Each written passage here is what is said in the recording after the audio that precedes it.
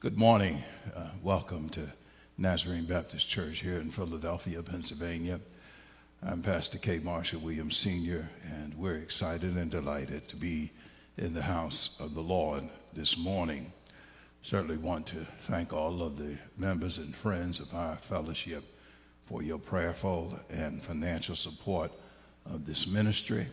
I want you to continue to keep our nation in prayer and our sick and shut in prayer, a multiplicity of people, not only in our church, but across the land that are wrestling with physical infirmities, not just COVID-19, but losses of life and death. And want to extend our sympathy to the family of our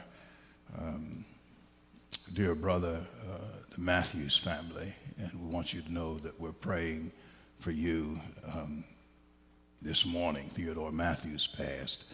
Want his family to know we're holding them up in prayer. So thank you, Lord, for this morning, for this time together, for this fellowship of the faithful.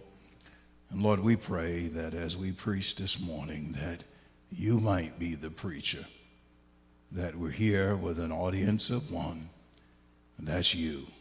God, we confess our sin and ask that you'd cleanse our hearts, that you might be able to use us as a vessel, as a conduit to proclaim and explain your holy and unadulterated word. Thank you, Lord, for the scriptures. Thank you for your spirit. And thank you for your protection and love that never goes away. In Jesus' name, we do pray. Amen. Meet me in the book of the Psalter, the poetical book of the Psalms, Psalm 34. And there's a word for us this morning, Psalm 34 in verse 17. And it reads thusly, "The righteous cry, and the Lord heareth, and delivereth them out of all their troubles." The righteous cry, and the Lord heareth, and delivereth them out of all their troubles. I want to preach this morning from the subject, healing help from the holy. Healing help. Help for the hurting. Healing help.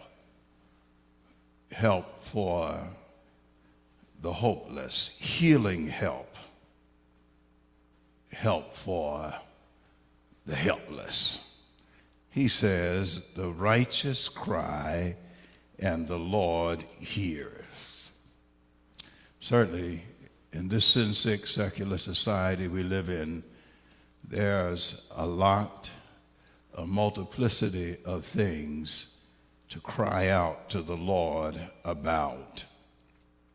Job was right when he said, "Man born of a woman hath but a short time to live, and that is full of trouble." Everywhere you look, we got trouble in the land. Trouble in the land, trouble in the church, trouble in our homes, trouble in the community. And basically, it's because we live in a sin-cursed world. And when the world is cursed and it's sin-cursed, people, we will do wrong things.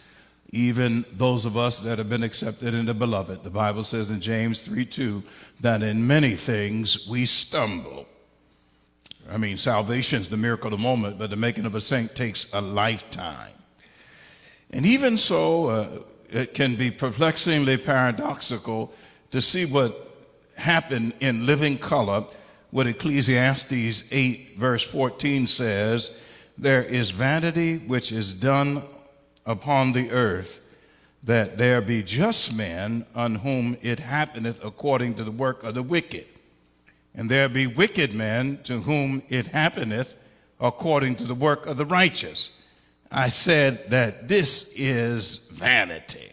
In other words, we got bad things that happen to good people. And we got good things that happen to bad people. And if it hasn't happened to you yet, just keep on living.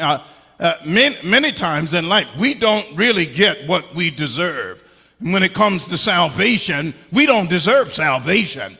We deserve death, hell, and the grave. And many times we get frustrated and say, God, life is not fair. It's not fair that the righteous suffer innocently. That a 47-year-old woman would be trying to shield children, or a school psychologist would rush toward the murderer to stop him and give up her life for children. It's not fair. It's not fair that all over the world we witness mass murderers. It's not fair for people to be taken, especially African Americans, to be taken in the millions from their homeland and as cattle and treated like less than a human. It's not fair to have cultic leaders lead people into suicides, or children playing in their homes get hit by a stray bullet, or a man would leave a woman to raise 5 children by herself. It's not fair. Or, matter of fact, a woman might leave her husband to raise some children by themselves. Life is filled with things that, if we look at it in the natural, it's not fair. But you know what? Life is not fair. But there's one thing I know this morning. Help me, Holy Ghost, that God is fair. Hallelujah.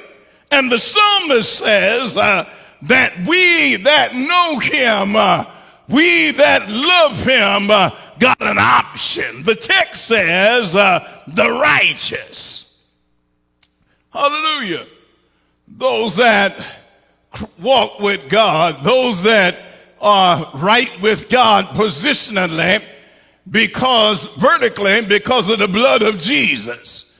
And those that are working it out, as Paul said to the Philippians, with fear and trembling horizontally, so that our polity, what we preach and teach, will get closer to our practicum, what we do. He said in verse 17, the righteous, what do? They cry. Life can get so rough that all we can do is cry. Matter of fact, we can cry so much that the lacrimal gland don't even work there anymore. And we sing like the songwriter said, I cried my last tear yesterday. It says, the righteous cry, but thank God it doesn't stop right there. And the Lord hears. Jeremiah 33:3, he said, call me and I will answer you. And then and not only will I answer it, but I'll show you some things that you couldn't see otherwise.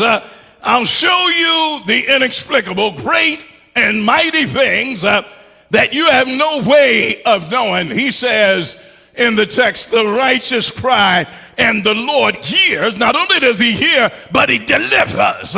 Help me, Holy Ghost, out of all of the trouble. That's why we can comfort others who are driven to despair and exhort them to tell Jesus, to cry out to Jesus. Don't worry, don't be anxious, don't be perplexed. The Bible said in Philippians 4:6, be anxious for nothing, not a thing, but in everything. He gives you an option. He gives you a solution to your stress. He gives you an antidote to your anxiety.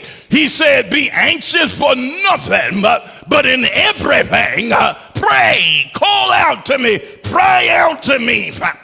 And if you do that, verse 7 says, the peace the God of peace that gives the peace of God only through our Lord Jesus Christ shall guard, shall garrison, shall keep our mind. Think about it, beloved. The only reason why we're not crazy is because the Lord keeps our mind. Help me, Holy Ghost. He said he'll keep our minds. He'll guard our minds.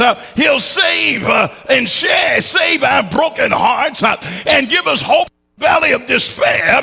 I'm going to have a witness this morning so we can reach out, especially those that have no God on their side, that have no peace and confusion, that have no robe of righteousness on their back. We can reach out to those that have no heaven in their view, no hell to shun, and let them know that Jesus saves. To the utmost, Jesus saves. Hallelujah. So we can experience his comfort because he said no weapon formed against us will prosper. Isaiah 54:17, every tongue that rises up against us in judgment, God will condemn. This is the inheritance of the Lord's servant. So he says, nothing can separate you. Child of God, nothing can, no matter what anybody says, no matter what anybody does, no devil, no demon, no doubt, no dismay, no discouragement, no dilemma. Nothing can separate you. Nothing, help me, Holy Ghost, can separate me from the love of God which is in Christ Jesus. Hallelujah. So how can we experience his comfort when we are broken? How can we experience his healing help when we are hurting? Anybody hurting this morning? When we are hopeless and we are helpless. First of all, we got to realize that the Lord is with us. When we're hurting especially, we forget many times where God is. He hasn't gone anywhere. We think he's distant and he doesn't care about what we think and how we feel. Matter of fact, he already knows what we're thinking and feeling before we think it and feel it, because he's the omniscient God. He knows all and he sees all, and he's right there. He's omnipresent. Help me, Holy Ghost. Every bit of him, all of him is everywhere simultaneously at the same time. That's why he said, cry to me, I hear you. I heard you. Isaiah 65:24. Even before you said it, I heard you. I knew what you were going to say before you said it. What kind of God is that? What a mighty God we serve. That's why the angels bow before him. That's why heaven and earth adore him. What a mighty God we serve. He knows what I'm thinking even before I think it. Hallelujah. Verse 18 says, he's close. Psalm 34:18, he's nigh unto them that are of a broken heart. He says, I'm close to those that have a broken heart. And he says, I save those of a contrite spirit. I save those who are crushed in spirit. There are things that can happen to us in this life that really just crush our spirit. And the Bible says God is with us in our pain. The Prince of Peace is there in the midst of our pain. The Christ of glory is there when we're crushed in spirit. The Nazarite is nigh unto us when our hearts are broken, because he promised. Anybody know he promised? He promised never to leave us, never to leave us alone. He said, Hebrews 13:5, I'll never fail you nor forsake you. Hallelujah. Three things this morning that we need to remember when you're broken, when you're crushed in spirit, when you're helpless, hopeless, and hurting, and need help from the holy, not from the human. That's the problem. We look for help from the human in the horizontal when the help is in the vertical from the holy. The human can't help you unless they go to the holy. So cut out the middleman and go straight to the holy. He says, the first thing I want you to know about the awareness of God, that God is aware. He knows what you're going through. He doesn't only gnosko, he epignosko. He knows because he's experienced himself through the Lord Jesus Christ. That's why he gave up his home in glory, that we might have a redemption story. That's why he wrapped himself up in the human flesh and tabernacled among us and became a man. Am I right about 100% man and 100% God, that he could feel what we feel, that he could know what we know in every aspect of life. Thank you, Jesus. Job 13:27 says, you, God, keep close watch over all my paths. Let that sink in for a moment. That no matter where we go, God is watching over us. Beloved, God is watching over you, and God is watching over me. Nothing escapes his watchful eye. Our very tears, every teardrop that we ever cry is numbered. Matter of fact, the Bible said he numbers our tears. I wonder if I got a witness this morning. You say nobody knows the trouble I've seen. Nobody knows my sorrow. No, nobody knows. Nobody but Jesus. Say yeah. You say nobody knows what I'm going through. Well, the Bible said not one sparrow falls to the ground that he doesn't know about it. He says, I know the very number of hairs on your head. I just want you to know this morning, realize that he is aware. Not only is he aware, but he's attentive. He cares. Not only does he know comprehensively, but he cares. He's attentive. Now, Nahum 1:7 says, the Lord is good. He's a refuge when? Just when I need him most. In the time of trouble. When I can't take anymore. He's right there. He's attentive. He knows. He cares for those, the Bible says, that trust him. He said, when you feel like that, don't trust your feelings. Help me, Holy Ghost. Don't trust what I feel, because feelings vacillate. They're up and down. They change like the wind. One moment I feel one way, another moment I feel another way. He said, trust me. Not your mental muscle. Trust me. Not what you feel. Trust the Father in me.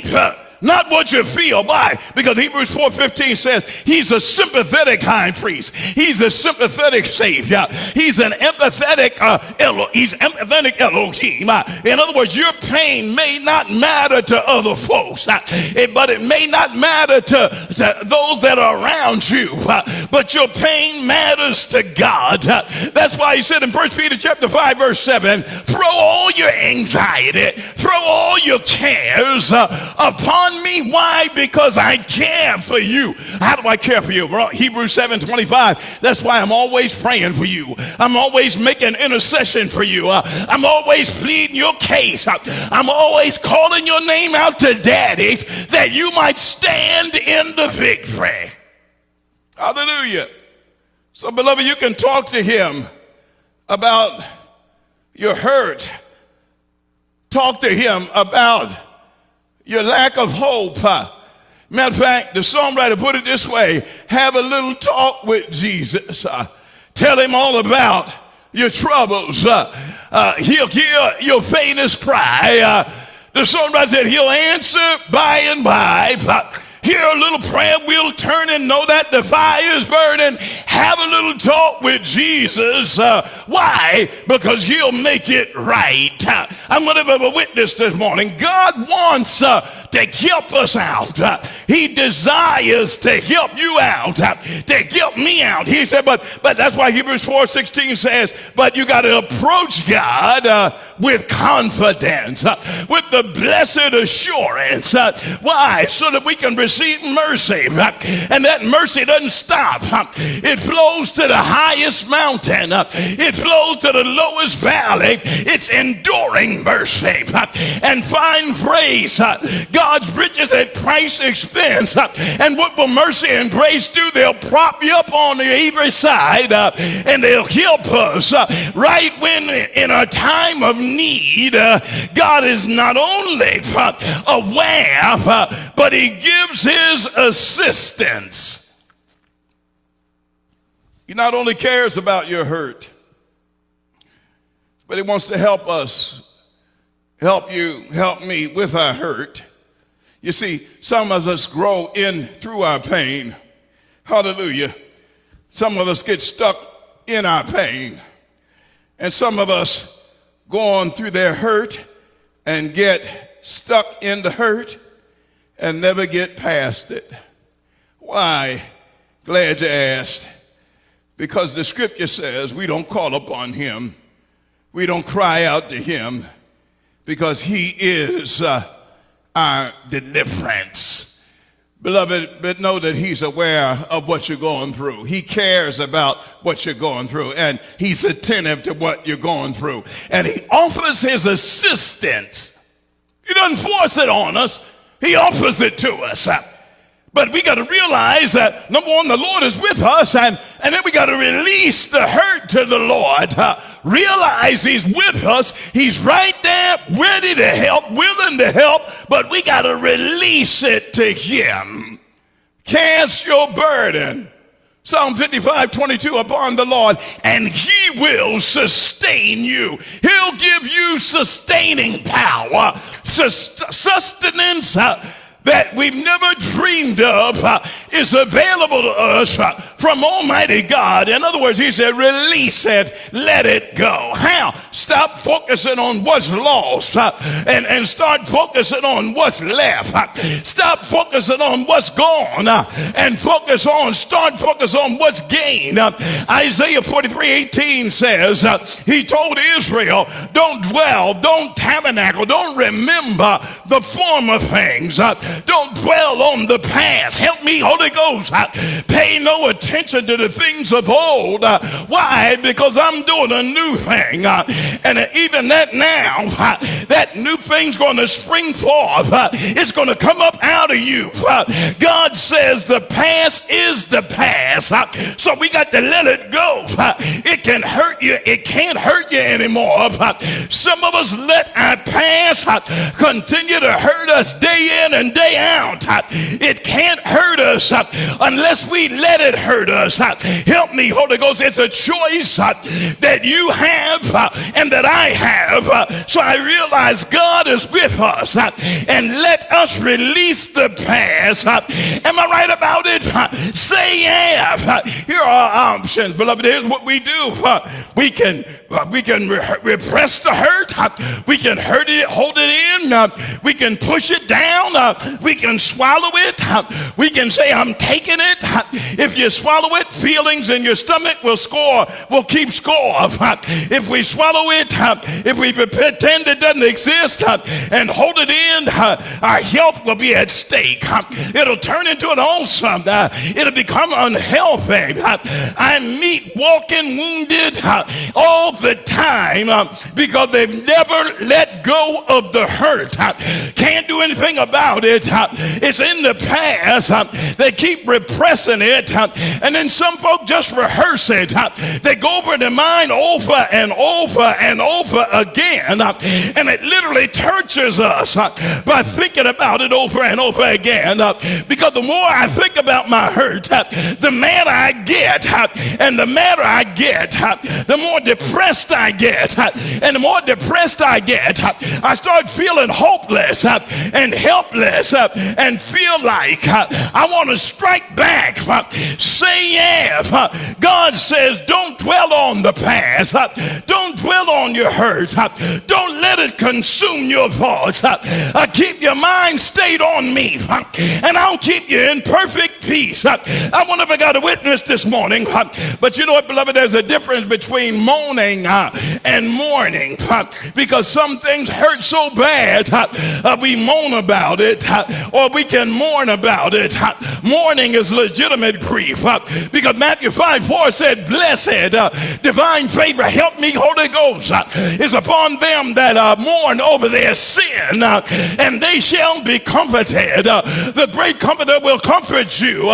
God wants to comfort you in your grief, in your legitimate grief, in your legitimate heartache.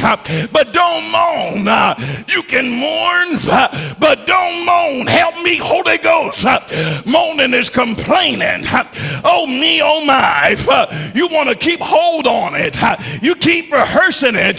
Then you have a pity party and invite mom, pop, pity over, and then take out what you feel on the inside on everybody else on the outside. But God says don't repress it, don't rehearse it, and don't resent it, because when somebody has hurt us, when somebody has done us wrong, we fantasize. As a matter of fact, we schedule, as James Brown used to say back in the day, the big payback. The big payback. Resentment will eat you up. It'll kill you on the inside. It's like cancer. It eats you alive. It'll destroy you. Now you have a choice. You can repress the hurt. You can rehearse the hurt. You can resent the hurt. Or you can do what the Redeemer says. You can release the hurt. And when you release it, release your hurt to the Holy. Release all of your mess to the Master. Say yeah. I don't know how you feel about it, but every day, every moment of every day, we're challenged to rehearse it, to resent it, to repress it. But thank God Almighty, by the power of the Holy Ghost, we can release it. We can let it go to the Lord. Hallelujah. What does this mean, beloved? Romans 12:19 says, never avenge yourself. Leave it to God. Matter of fact, whatever hurt you, whoever hurt me, God is saying, leave room for my wrath. Leave room for divine retribution. I will repay those who deserve it. The Bible says in Galatians 6:8, I won't be mocked. You're not going to be able to thumb your nose up at me. Whatever a man sows, that shall he also reap. So he says, let go of your hurt. Let God settle the score. If somebody hurts you, don't hate on them. He said, he'll make your enemies your footstool. So Lord, keep the haters coming, because I want to be elevated in you. He says, let God handle it. He said, Proverbs 3:5, don't lean on your own understanding. My own understanding gets me in trouble. Matter of fact, who else could do a better job getting even than God? Romans 12:21, he said, don't be overcome with evil, but overcome evil with good. Overcome evil with good. Bless them that hurt you. Pray for them that use you. Love them that take advantage of you. That your Father in heaven, he knows how to set the record straight. The hurts that hurt the most are those that are out of your control. Many times the things that hurt us, we can't do a thing about it. We can't control another person's deportment.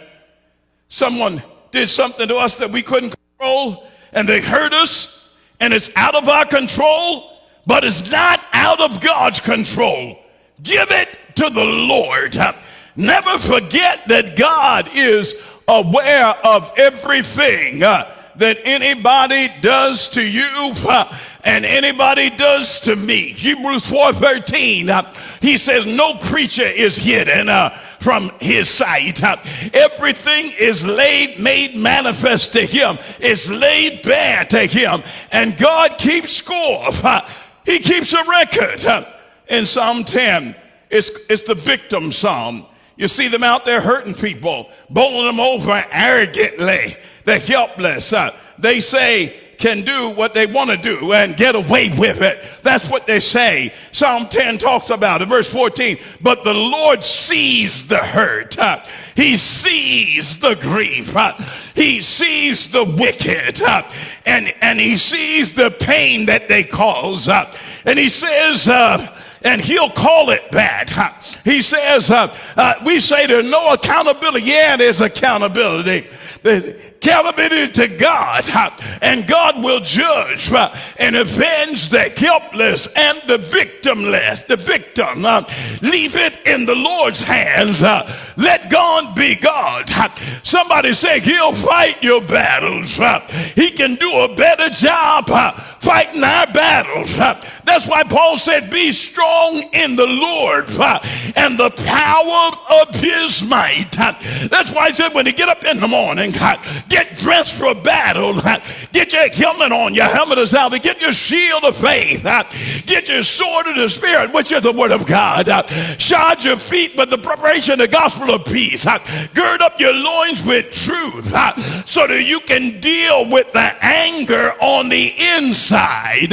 You know what, beloved? When somebody hurts me, when somebody hurts you, we get angry. Their anger is a God-given emotion. The Bible said in Ephesians 4:26, we can be angry, but don't sin. How do I deal with the anger on the inside when I lose something or somebody takes something away from me and I'm angry at that person that took it away from me? Help me, Holy Ghost. What do I do? He said, you got to channel that anger into something constructive. You got to channel that righteous indignation. You got to channel those feelings that make you want to get them back. You got to channel it into something constructive. You got to use that energy to be a blessing to somebody else. Like mothers against drunk driving. Those mothers got the gift. They were angry with a cause. There was a legitimate anger there that somebody killed their loved one, a drunk driver. They channeled that anger to reduce the number of drunk drivers on the road.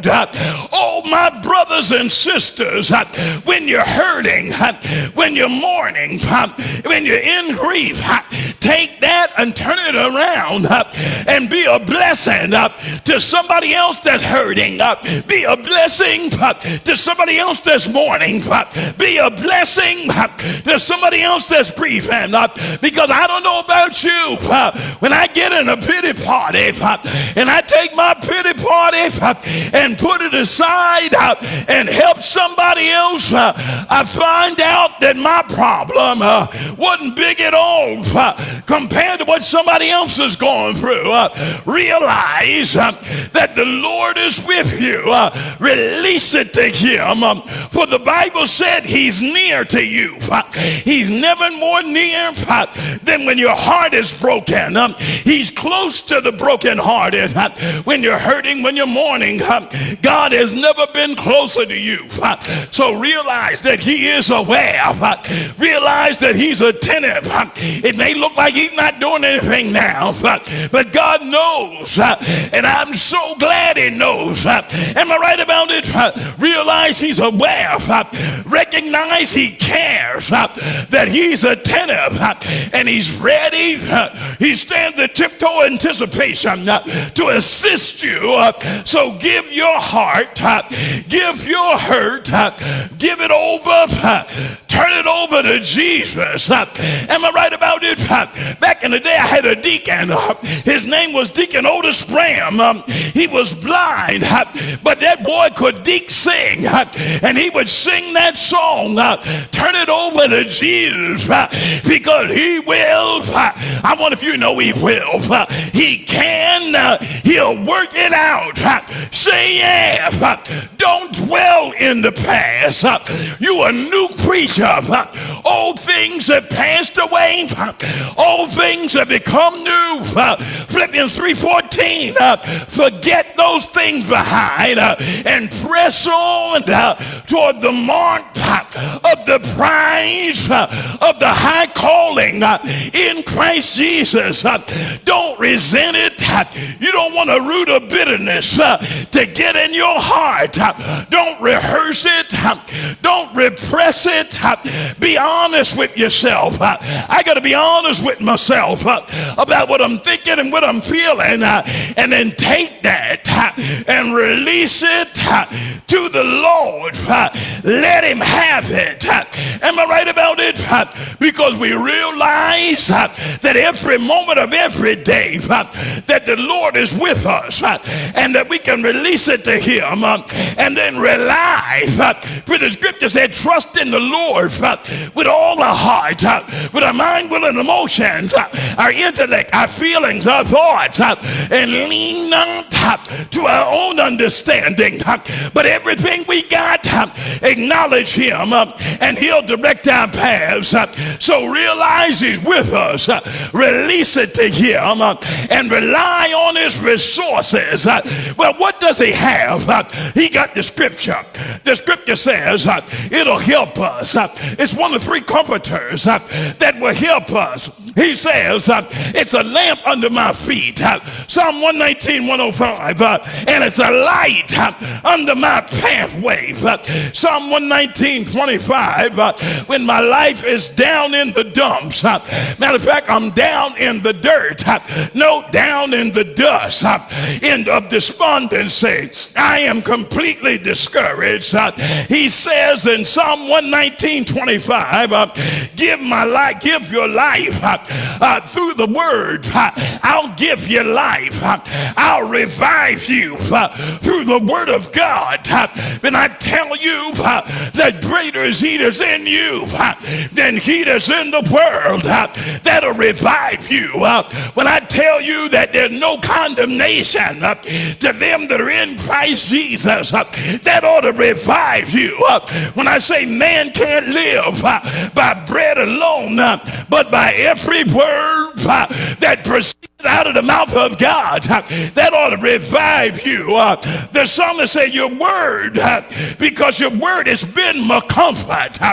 Say yes, somebody, in your Bible study. Go to your concordance and highlight all the verses in the psalm that have to do with comfort. Study the great comforter in 2 Corinthians chapter 1, verse 3 and 4.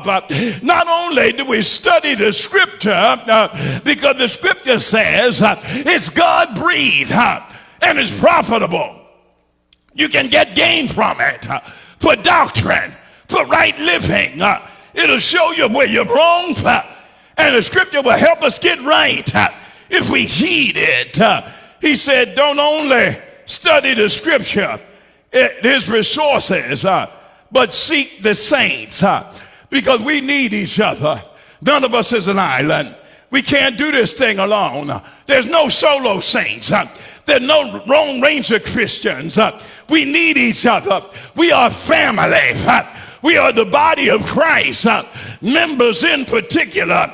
Hebrews 10:24, we are to provoke one another to love and good works. 1 Corinthians chapter 12, verse 26, we ought to have the same care for one another. His resources are in the scripture. His resources are in other saints, but there's some things that other saints can't do. So he says, my resources is be saturated with my spirit. In other words, be filled be with my spirit.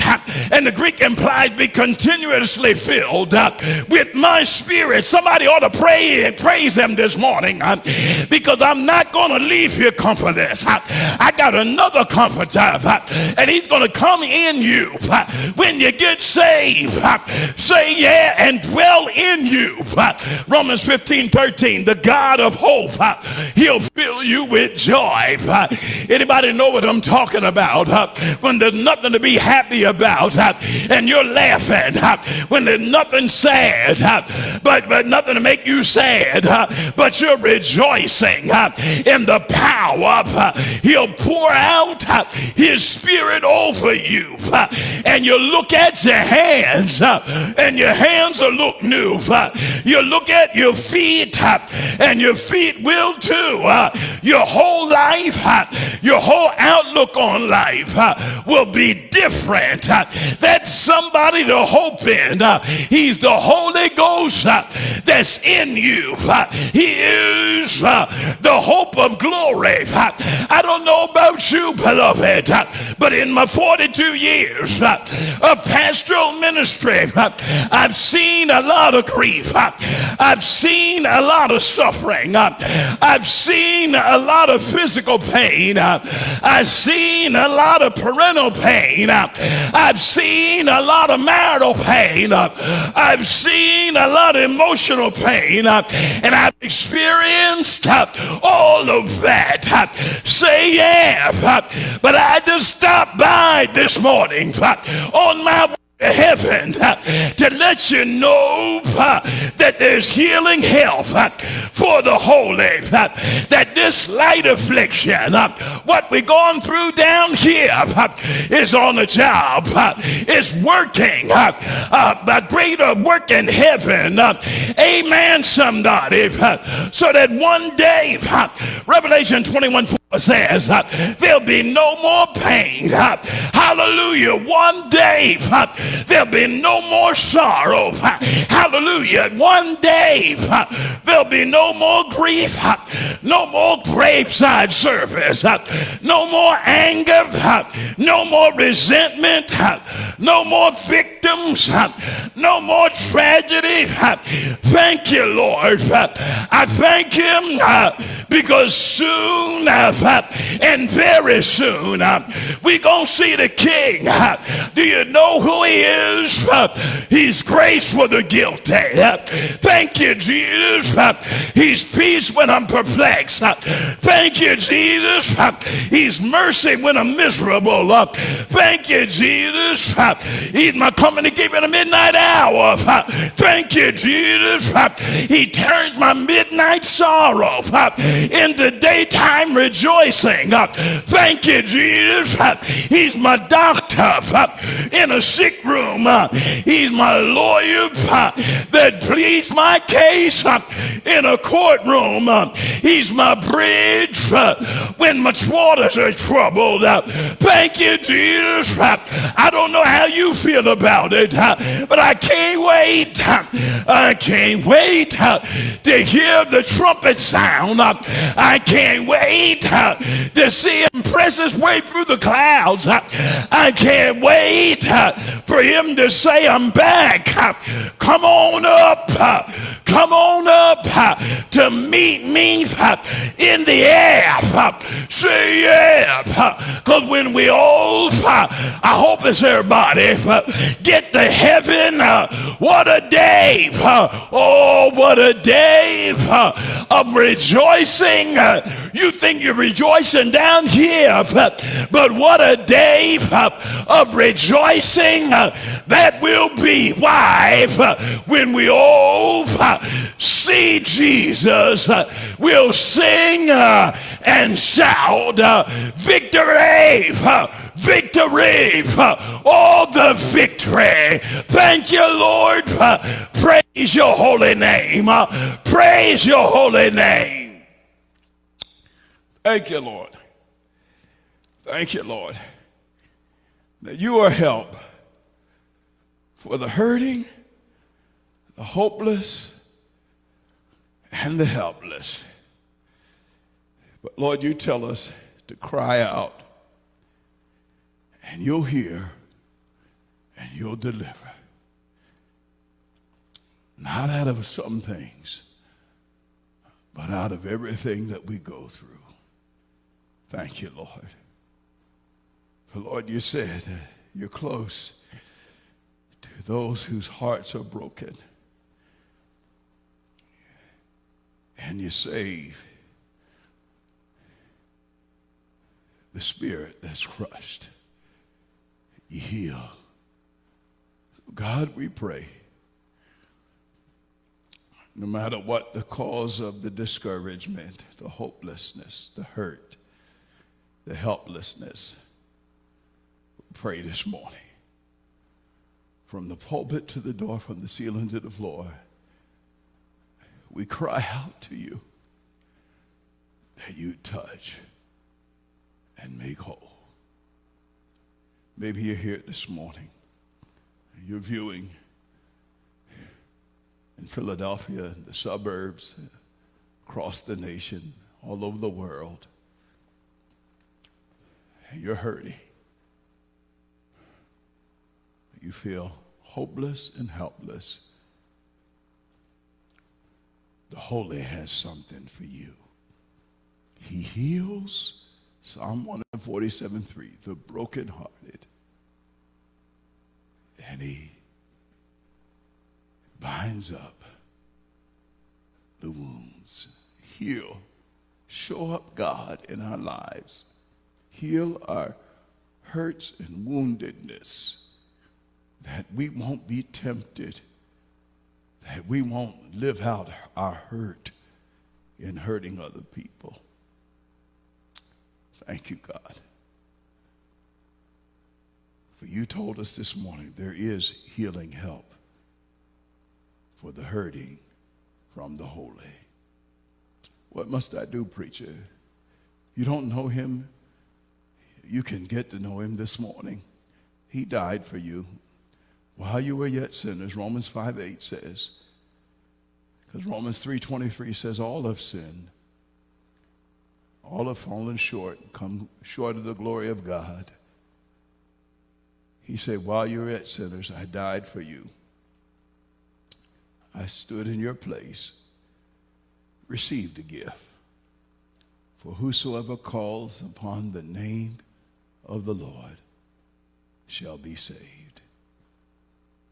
And when you ask him to come in, he'll come in and sup with you and dine with you and take up residence in you in the person of the Holy Spirit to help you to be the boy, the girl, the man, the woman that God has called us to be.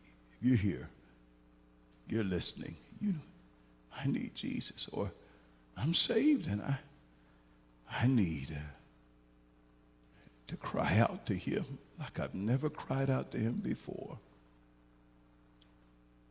and believe that he hears, and believe that he will answer in his time.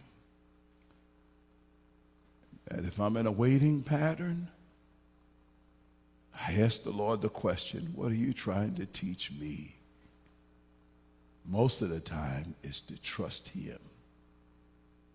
Lean not to my own understanding, but in all my ways, all my mind, all my will, all my emotion, surrender to him. Help us, Lord, to surrender our mind, will, and emotion to you every moment of every day. Then and only then will you direct our paths. You'll make the crooked road straight. Thank you, Lord. In Jesus' name, amen. Thank you for joining us this morning, and we trust that you were challenged and encouraged in the things of God, and that healing help from the Holy is available every moment of every day. Help us, Lord, to take advantage of your provision for your people. We're here for you. Our website, www.nazarenebc.org. Have a some helps that help you grow in Christ, help you to know Christ and know that you're secure in him. And all of our midweek moments of meditation and Sunday messages are listed there. Thank you for joining us today. Share this with your friends, your family, your foes. They might be encouraged to know that there's